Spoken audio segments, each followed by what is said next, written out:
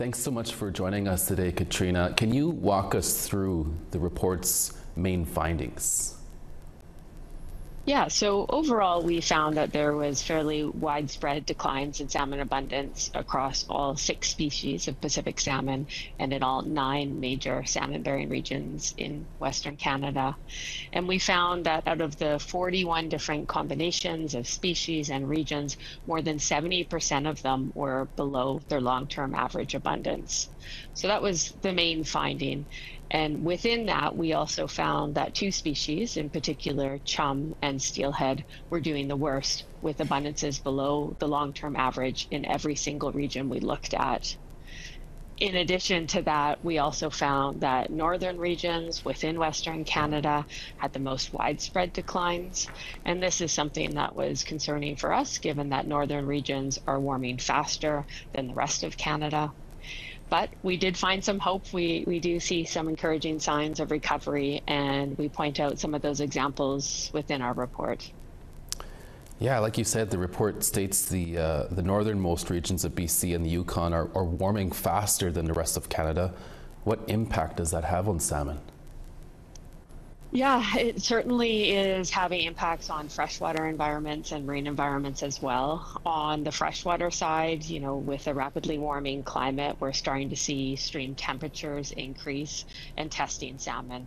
So salmon can only survive in freshwater up to a certain upper limit. And in many years, in many places in northern regions, we're starting to see that thermal limit be exceeded. In addition to that, we have persistent drought in some regions that are leading to low flows, and these are leading to challenges for salmon survival, causing more stress, leading to more pre-spawn mortality. And then in the marine environment, we're seeing warming of the ocean, and this is having a number of ecosystem level effects, including, providing less nutritious food that salmon in northern regions like to predate on. You're seeing less nutritious food brought about in part by a warming ocean. And then you're also seeing kind of more competition for a finite amount of habitat. There's more salmon. It might be surprising to hear there's more salmon in the ocean than there have been over the past 100 years. But more salmon means more mouths to feed. And then, as I said, less nutritious food. And so it's creating heightened competition that is adversely affecting salmon survival. What action do you think needs to be taken, and by who, to protect the salmon? Yeah, I think that there's a lot of things that we can do. I think, first and foremost, I think we can preserve and protect the salmon habitats that are intact and high functioning. And these same habitats tend to be refuges for salmon. They are more productive. You've got lots of genetic diversity. So protecting those habitats that we know are intact is a key strategy.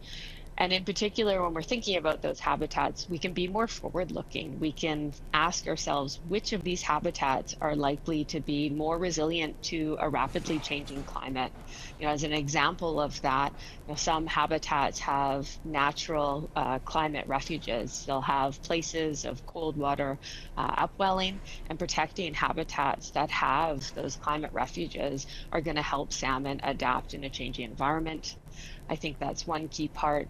Another key part is just minimizing the impacts fisheries have on at-risk populations. And there's good examples of how that can be done by having more selective fisheries.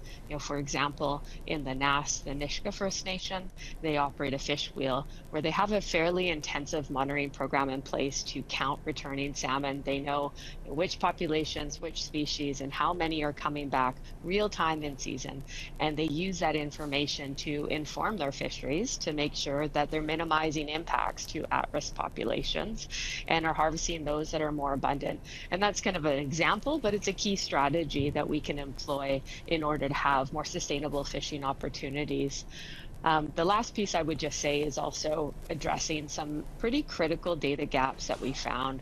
So a key part to protecting and preserving wild salmon is understanding how they're doing. And we couldn't do that everywhere. There were some areas and for some species where there wasn't enough information that we're collecting, that we really just don't know how salmon are doing. And so knowing when and how to intervene is a problem if you don't know where you're starting from. Yeah, and like you said, Katrina, the report also found there were signs of hope when it comes to the salmon. Can you tell us any more about that? Yeah, so some great examples of hope would be in the southern parts of BC. One example that we highlight in our report is Fraser Coho. And as you might know, Fraser Coho actually crashed in about the mid 1990s. They were highly abundant in the early 80s, but then they declined by over 60%. And at the time, there was some pretty stark measures put in place, including an almost complete ban on fisheries. Yeah. And that's been in place for a couple decades. And it's only in recent years that we're starting to see coho numbers come back above their long-term average. And so this really provides hope that we can put measures in place, that we can see signs of recovery if we, limit human actions, put fishery bans in place, Yeah. but also invest in salmon recovery, which is also a key aspect of the recovery here. Well, we'll have to leave it there, Katrina. Thank you for your time for talking about this important report. My pleasure. Thank you.